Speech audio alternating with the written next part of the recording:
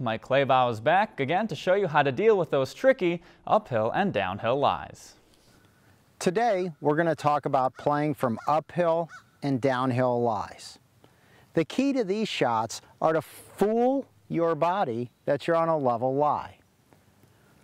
For a downhill lie, we're going to take our normal stance, but our spine is going to tilt down with the slope.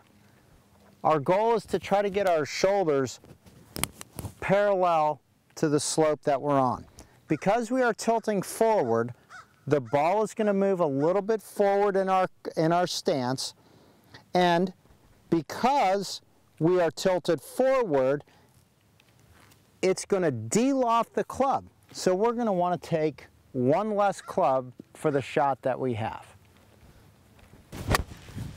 For the uphill lie, we're going to want to tilt our spine up the slope, again trying to make our shoulders parallel to the slope.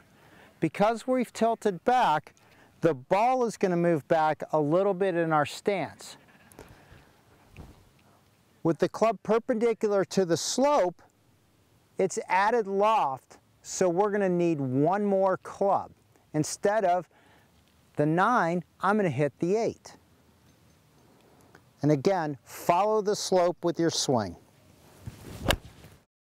If you enjoyed this segment of Lakeland News, please consider making a tax-deductible contribution to Lakeland PBS.